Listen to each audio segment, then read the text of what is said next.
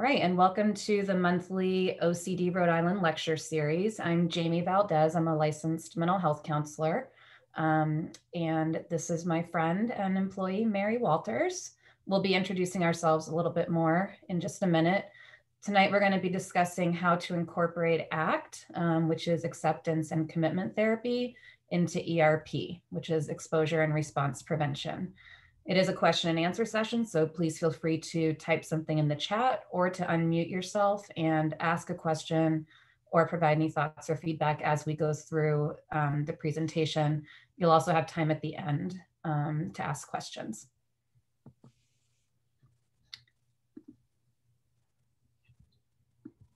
All right, so we're just going to go over some quick introductions of ourselves. The objectives of how to incorporate ACT into ERP. We'll go over the definition and applications of ERP, as well as the same thing for ACT, so that you can understand how they're similar and can be used in complementary ways. So then we'll talk about how to utilize ACT as a support or an adjunct to traditional ERP therapy for OCD. Mary and I will talk a little bit about how we use ACT and ERP together in treatment for our clients, and we'll be taking questions. Anything you want to add, Mary? No, I think that's a great way to go through our presentation. Okay. I'm excited. So Mary and I work at Clearview OCD Counseling, which is based in Worcester, but we provide therapy throughout Massachusetts by video. And we also provide training to other clinicians or anybody who's interested in that in lots of different settings. Mm-hmm. Oops, sorry.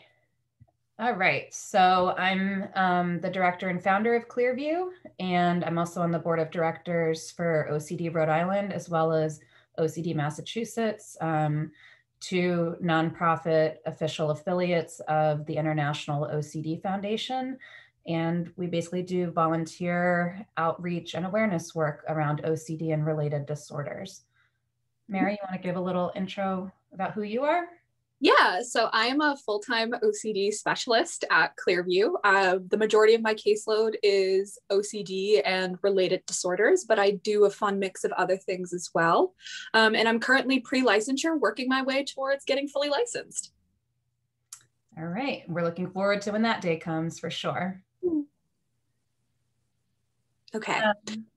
Yep. So we have 3 presentation objectives for you guys today. The first one is that we're hoping to learn about the 6 core principles of acceptance and commitment therapy and how to apply them. So your first takeaway from this presentation is going to be that you're going to know how to define acceptance and commitment therapy, or ACT.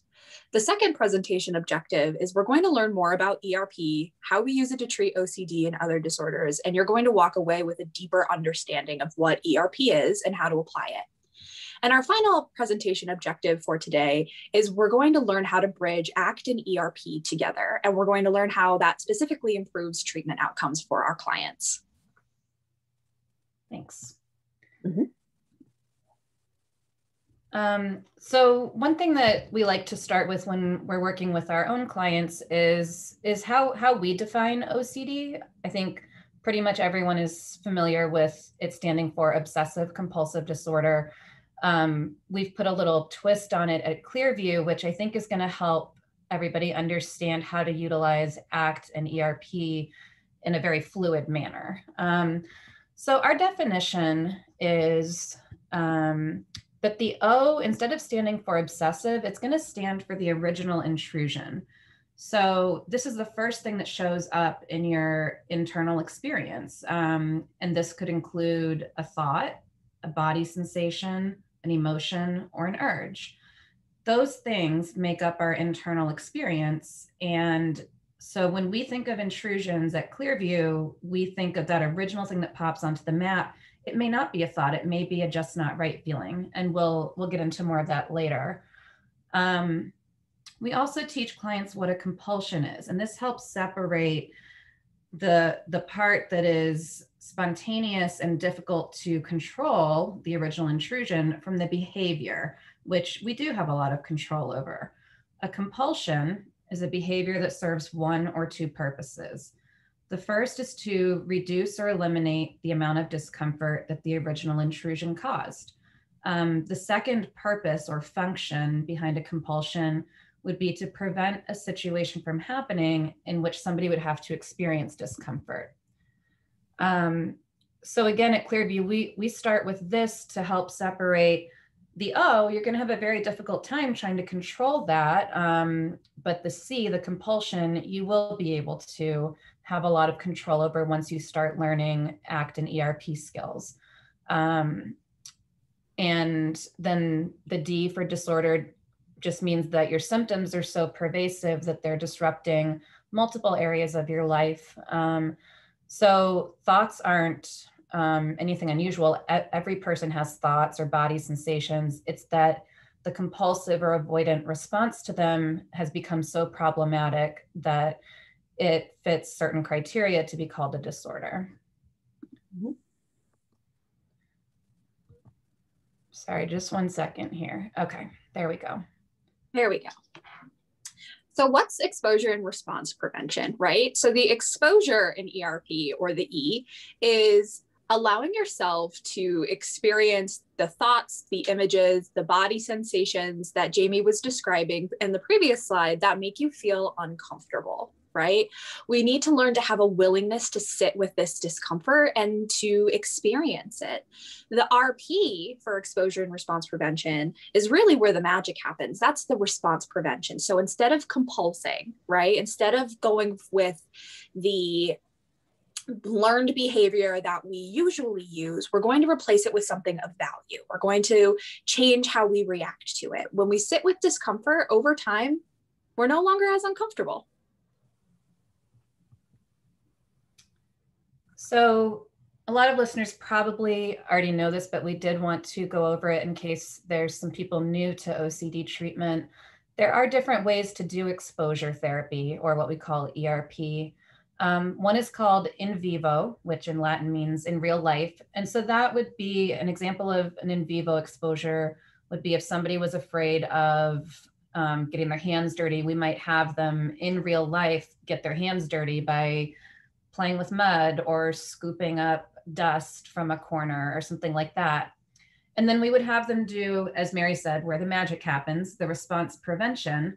So if their typical compulsive or avoidant response is to wash their hands, then we would ask that person to not wash their hands in real life and to find a willingness to sit with that discomfort.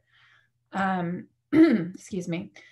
Another type of ERP is called imaginal, and that can include writing scripts or visualizing an experience. This is particularly useful for exposures where you can't do an in real life thing because it would be dangerous or unhealthy. The other type of exposure is called interoceptive, and that's exposing someone to the body sensations like a rush of adrenaline or feeling dizzy if they have panic symptoms. And then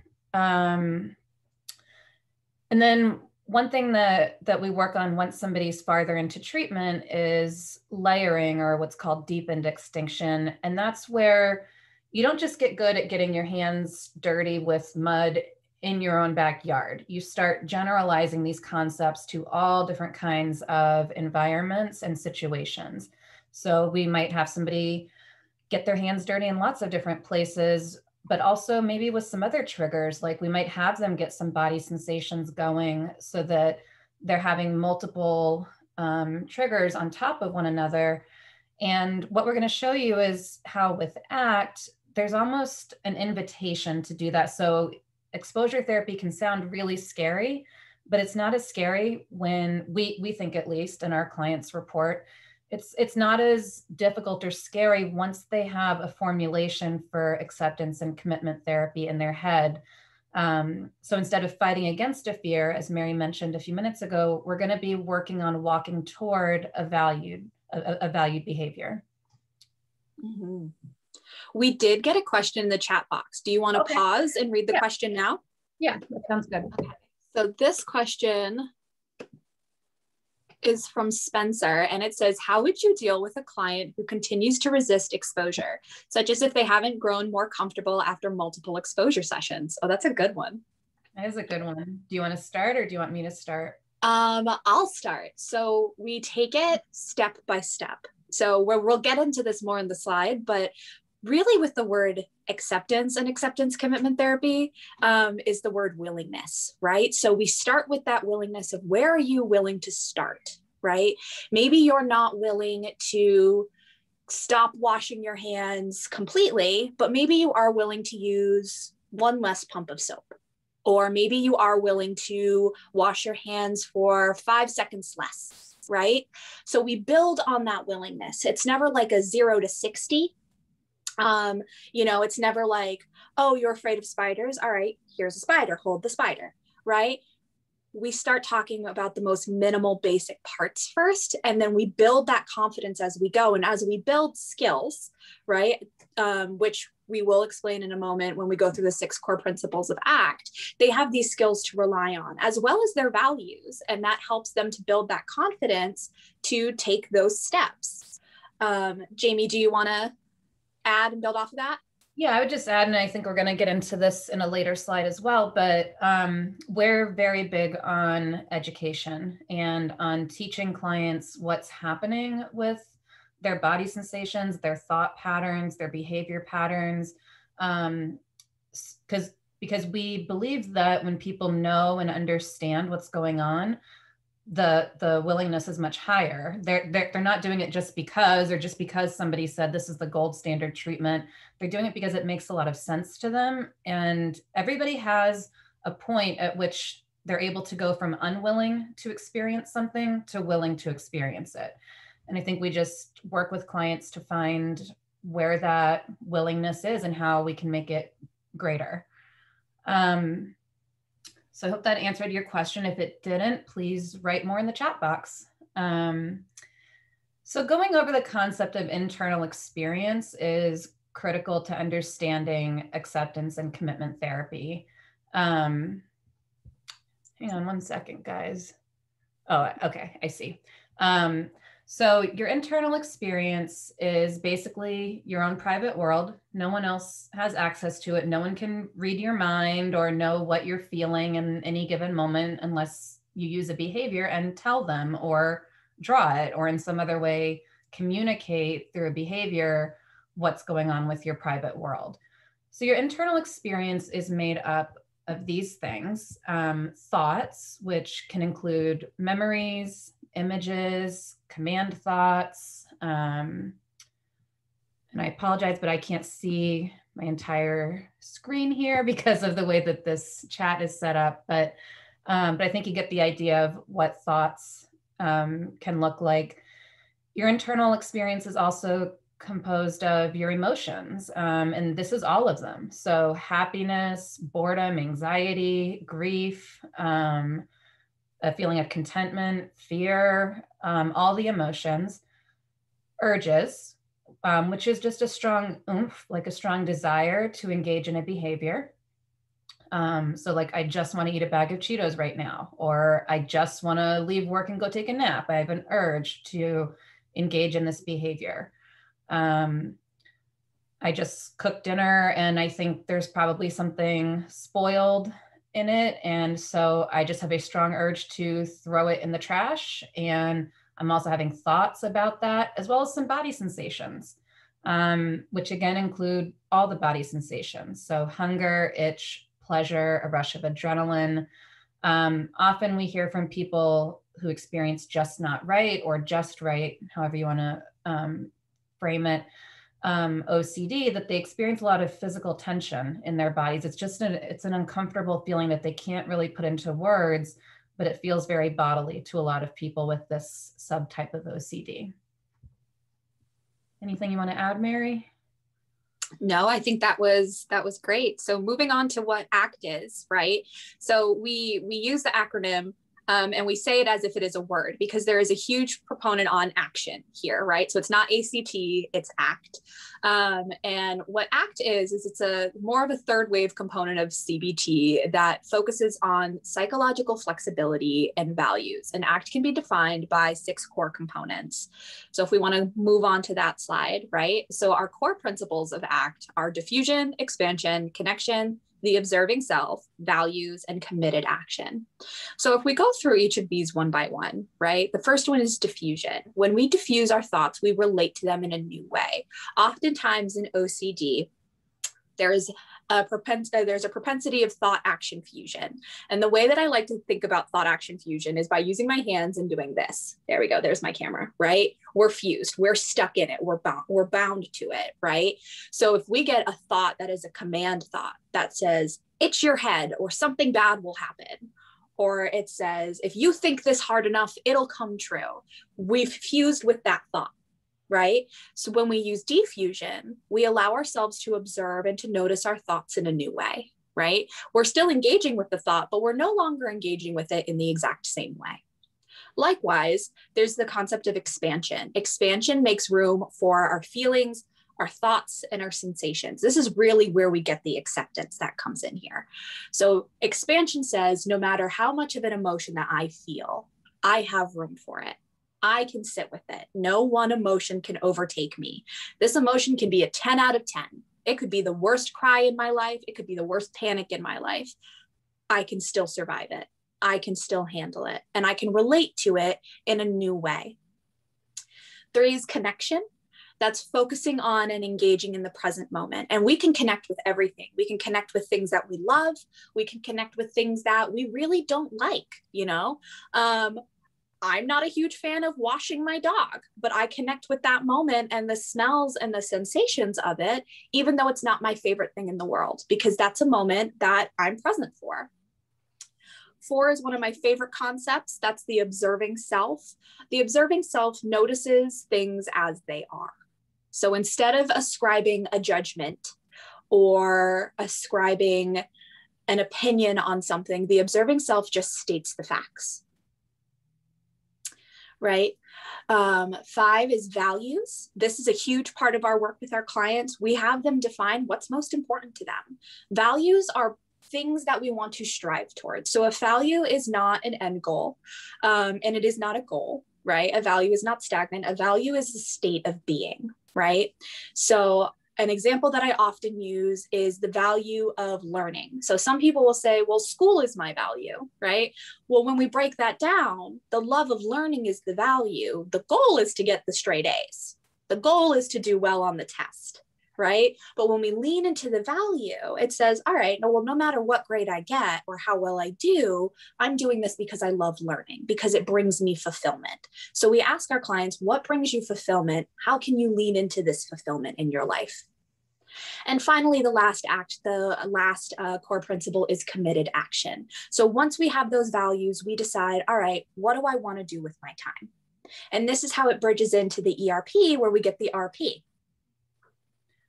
And thank you. That was very well said, Mary. One thing I want to note about ACT is that some of the early developers of it have said that if they could go back in time and change the name, they may not have used the word acceptance, because it's kind of a loaded word and it makes people think they have to accept, the injustices in the world, or they have to accept their condition or their disorder, which feels unfair. What the founders of ACT have said is that they would have replaced the word acceptance with willingness. So a willingness to allow your internal experience to happen using some of these strategies like diffusion. And I like the way you described it, Mary. I picture it as 2 pieces of metal fused together. You can't break them apart. When we diffuse from a thought or a body sensation or an urge, we're just taking a little step outside of it so that we can go to that number 4 principle of the observing self and kind of watch that experience take place and have willingness to let it be there rather than struggle back and forth with it. Mm-hmm. We also got another question in the chat box, Jayme, about what's a type of diffusion technique that we use, that we see with clients. Do you want to give an example or do you want me to give an example? I think we both can. I know which one I'm going to do because it always, like, I mean, there's so many examples, but one that's very simple is to turn a thought into a what if statement. So what if I don't love my partner enough? And then you just sing it to the tune of Happy Birthday. You stole mine. I love my partner enough. Oh, did I? Yeah, it's okay. I got another one. What if I'm gonna fail at relationships? What if I suck at everything I do? What if I don't love my partner enough?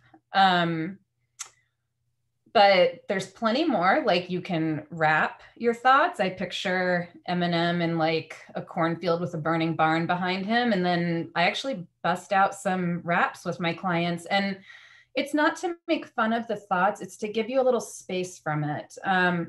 Another strategy is to write your thought as if it was a newspaper headline. So what if I lose control, or no, so OCD therapist loses control and murders 20 people with her car. So that might be an example of a harm OCD thought. 22-year-old woman wonders if she pushed someone in front of a train. Turns out she did. So trying to turn it into a newspaper headline again, so that you can have a little distance from the content. This is just language in your head that just because it showed up doesn't mean that it's automatically true or even all that important.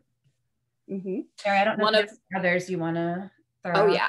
One of my favorites is to break apart the statement, right now, I notice I'm having the thought that, and we say the thought with each one as we come across it. And this one both bridges diffusion and expansion, because we're also noticing how we feel as we say the statement multiple times, right? So maybe my intrusive thought is like, what if I kill my cat, right? I notice I'm having the thought that I'm going to kill my cat. Right now, I notice I'm having the thought that I'm going to kill my cat. And I sit in my body and I observe where it's happening in my body. In this moment, right now, I am noticing that I'm having the thought that I'm going to kill my cat.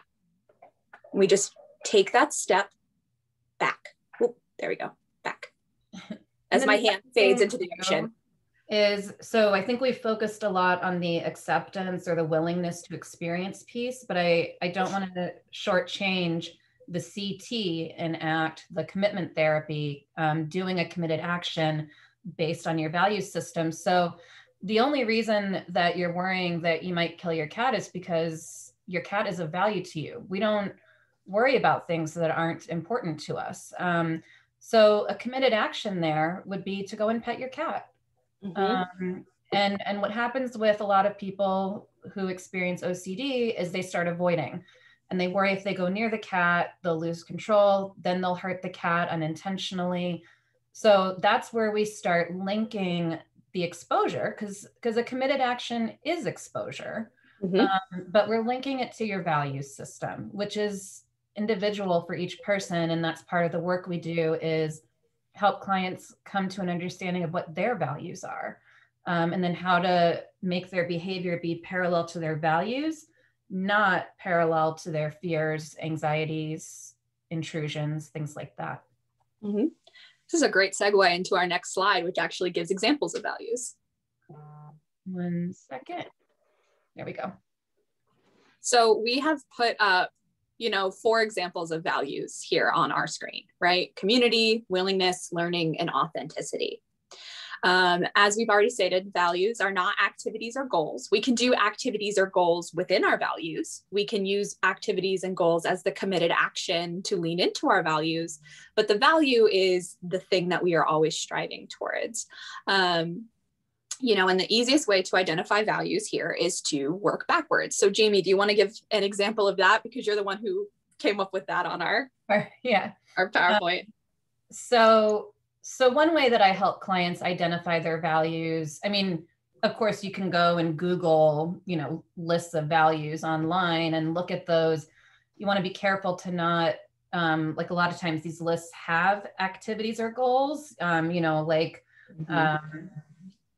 baking a pie, when really the value there is around creativity or community sharing with others. So you can have 3 people all bake a pie, and they might be doing it based on a different motivating value. So one might be wanting to bake a pie to bring to a community fundraiser. One might be wanting to bake a pie because they enjoy the creativity and the learning involved, the experimentation. And another might be doing it to bring to her nephew's birthday party because she places a very high value on family. So we want to look for what really is the value here. And one way to do it is to work backwards. So you say, what makes me feel terrified? What makes me feel really enraged, really angry? So I know, like for me, when I read a newspaper article about any kind of abuse, animals, children, vulnerable people, that I get like a really strong reaction when I read that kind of newspaper article, which indicates to me that on the flip side of that coin of feeling kind of awful when I read those articles, on the flip side is it's because it's touching on a value for me. Like if I read a newspaper article about cabbage, I don't super care a lot because I don't place like a really high value on cabbage or lettuces or anything like that. But I do, as a therapist, place a high value on people's wellness and safety. So that's a good way to identify what your values are. Start by asking what makes me feel upset. And that could mean anxious, uncomfortable, angry, but it's touching on something important to you there.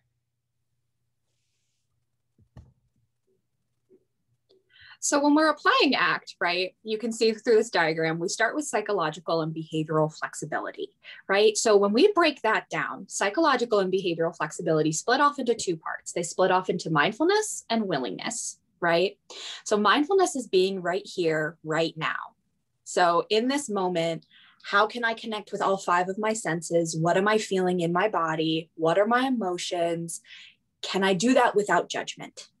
The answer is yes, you can, but it's learning how to sit. If an intrusion pops into your head or your body, when we say without judgment, what we mean by that is that if you do get an intrusion, you just notice it. You go to that observer self rather than say, dang it, why can't I stay in the here and now? I keep thinking about what happened yesterday. Just note that it happened and bring yourself back to the present moment. And when we do that, and we do it often enough, we see decreased discomfort over time. There's no longer that type of emotional reactivity. The second part is willingness. Willingness is that secret W that is an ACT, that is an openness to our internal experiences, right? And we've touched on that. But when we're willing, when we let ourselves do the things that scare us, we get that sense of accomplishment, pride, and confidence. So back to the cat example, right? When I become finally willing to pet my cat, I feel accomplished. I'm able to bond with my cat. I'm able to have a moment and be mindful. And just to be clear, what we're also talking about, if you haven't noticed, this is ERP. And one thing that we do know about ERP is that you don't need to have your discomfort immediately decreased in order for the exposure to be successful. Sometimes what you get out of that experience is that you learn something new, you feel proud of yourself, you gain some confidence that you can handle tough situations or tough experiences. And then usually that discomfort comes down over time, but it may not happen the first time you pet the cat. What we want to know is, can you pet the cat because you love the cat and you value your relationship with the cat? And then how do you feel about having been able to do that? And what did your brain learn? Because what probably happens there is that all that happens is you pet the cat and maybe you felt uncomfortable, but nothing happened to the cat. And the only way you're going to find that out is by testing it out. So we like to think of ACT and ERP as they're the same coin. It's just 2 different sides of it. Another way that I like to describe it is that they're just two different languages. You know, one's French and one is Spanish, but they're saying the exact same sentence. ACT and ERP are saying the same things. ACT is used for many other difficulties or disorders. It's called transdiagnostic because it can be applied to all kinds of things like depression, or, you know, a tough day at the office. But ACT is exposure. It's not like a separate, it does have a separate way of talking about exposure and of talking about response prevention, but it's just different words for a very similar concept. It has been shown in the study so far to be equally effective as ERP in treating OCD and related disorders. The only caveat is that we suggest that somebody struggling with OCD or a related disorder doesn't just see an ACT specialist because they may not have a foundational understanding of what ERP is. We do want that therapist to be able to do ERP, talk about it, explain what it is, assign homework, things like that, but then have this complementary treatment modality of ACT on top of that. And we've seen that that can work very well for clients. Sorry, there's just a little delay here with the slides. There we go. Okay, so we've kind of gone over a lot of this. Mary, I don't know if you want to add anything here or summarize the slide. Yeah, so when we look at, you know, the acceptance, right? We've already defined that really as willingness to experience our internal world, right?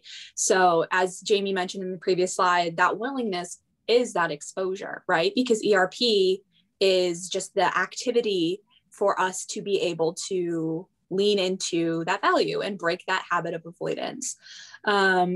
Let's see. At Clearview especially, I think that this is the bullet point we can focus on the most, is how we combine it to teach these concepts. So as Jayme mentioned at the very beginning, we're huge on education.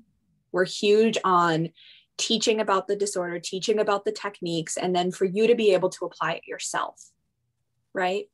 So when we use the ACT, right, we have that willingness, we have that committed action, we bridge them together, combine it with the ERP, and it creates this lovely combination that fuels you with the confidence and the ability to be able to be like, oh, actually, I can. And even if the worst case scenario happens, I can handle it. I don't have to have a calm sensation in my internal experience in order to be able to handle something. I could be panicking. I could be shaking on the inside, right?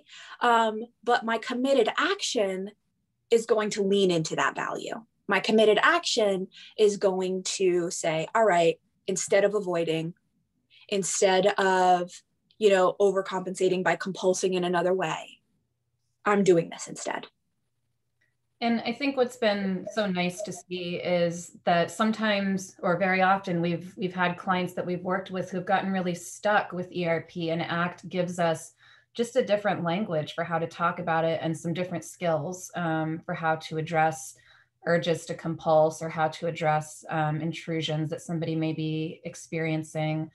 So I think it's nice to kind of have this complement to ERP that is still ERP. It's just its own way of speaking to how to do exposure and response prevention. Okay, so we can really only talk about our treatment model because that's where we work. I'm not sure how other clinicians or hospitals or programs are incorporating ACT and ERP together, but our treatment model is basically that we do a very thorough intake, which is the first 1 to 4 sessions, and we're really getting a good idea of what the client's compulsions are. Some of you might be familiar with an ERP hierarchy or an ERP menu. This is essentially what we're getting information on in those first sessions, but and we don't focus too much on what the intrusions are. We do hear from the clients what their intrusions are, But what we really focus on is what we can change, which is the behaviors, the compulsions. As we've been driving home, we think that knowledge is power. So our early sessions are spent providing a lot of psychoeducation on the disorder and teaching what ACT and ERP are. Then we move into practice and confidence building. Clients go out and try the skills, report back what worked, what didn't. We work on tweaking it, and we go from there. Because OCD can leapfrog, it can change topics so frequently. And it's like, it's that game of whack-a-mole. As soon as you get one compulsion down, then something else pops up, or OCD finds another sneaky way in. So what we focus on is trying to build these very generalized skills that people can apply no matter what the intrusion is, no matter if the intrusion's a thought, an urge, an emotion, or a body sensation, or all of them together, that clients have strategies that work for them, that are very clear and they understand how to use, and that they have a game plan for how to move toward valued behavior instead of avoidant compulsive behavior. Once clients are feeling better, we move into maintenance treatment. Sessions start getting scaled back, and then we offer booster sessions. So if somebody is out of treatment for a few years and is doing really well, but then something comes up and they want to pop back in for a few sessions and brush up on their skills, then we have a revolving door approach here. Mm-hmm. Anything you want to add to that, Mary? The one thing that I want to drive home is that the skills and the psychoeducation that we give, we spend so much time on that because they're so applicable across OCD themes.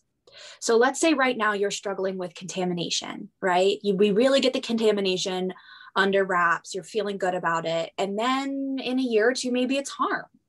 You can use the same diffusion techniques. You have the foundational skills to be able to continue to lean into those values. So that's why at the beginning, it's so focused on that educational knowledge is power piece. That's just the one thing I want to add. We've gotten a couple of questions during the session, but you're welcome to type something into the chat box if you have more specific questions about the information we've gone over, or you had another question about OCD, and we'll see if we can answer them for you.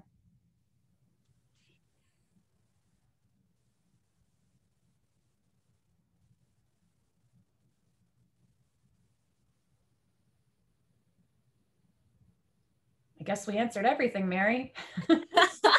I can't say I'm too mad about that. Well, feel free to type in a question if you have one. I'm just going to go to the contact information slide. So the first is a link to our website, which has a lot of free reading material up on it about ACT, ERP, and OCD. Also a blog, and it has links on our website to lots of organizations that can be helpful. The second website is the International OCD Foundation. If you go to that Find Help tab, then you can search for a therapist in your area.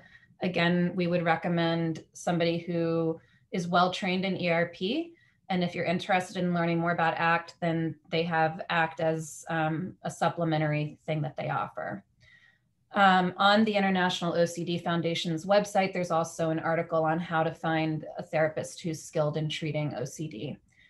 And then below that, we have OCD Massachusetts, which is the sister affiliate of OCD Rhode Island.